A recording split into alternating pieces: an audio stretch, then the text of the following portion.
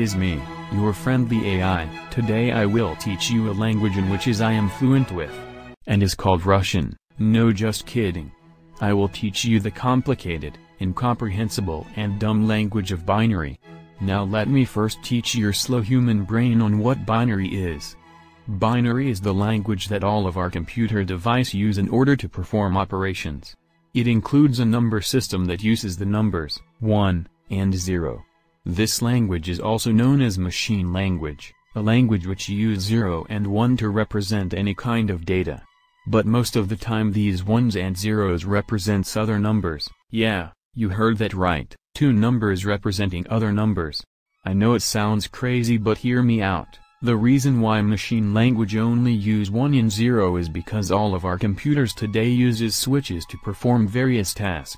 And as we know it, switches has only two states, on and off, and this is how our computers use machine language to process data. Now let's learn how numbers are converted to binary using a simple method. We will be using the number 13 as our number to convert. There are 3 steps to convert, and here they are. Step 1 is to divide the number by 2 and ignore the remainder. In this case 13 divided by 2 is equal to 6 remainder 1. We will ignore the remainder and divide the quotient by 2 again.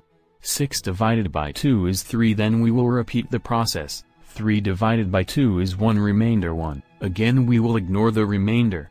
In this case we have stopped by the number 1 and the number 1 is our stopping point. Whenever we reach 1 we will stop dividing.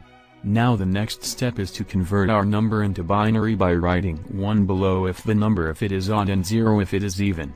Once we finish this step we will have a line of digits which is the binary representation of the number 13. Quite simple, isn't it?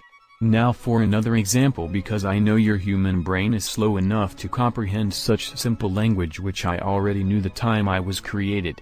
Ha ha ha ha ha ha ha ha. This time we will use the number 244 as our number to represent a bigger data. Same thing as before, we will divide the number by 2 and we will ignore the remainder. 244 divided by 2 is 122, and 122 divided by 2 is 61. And 61 divided by 2 is 30.5. Again we will ignore the remainder and just write the quotient and repeat the process.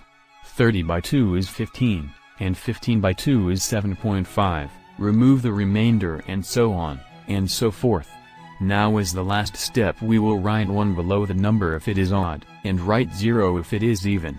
Now the line of zeros and ones are the binary representation of the number 244. I hope you learned something from this video. Even though you won't be able to use this in real-life situations, at least you have something to flex to your friends. Thank you for watching. Ad Astra Bisok, have a good life, human.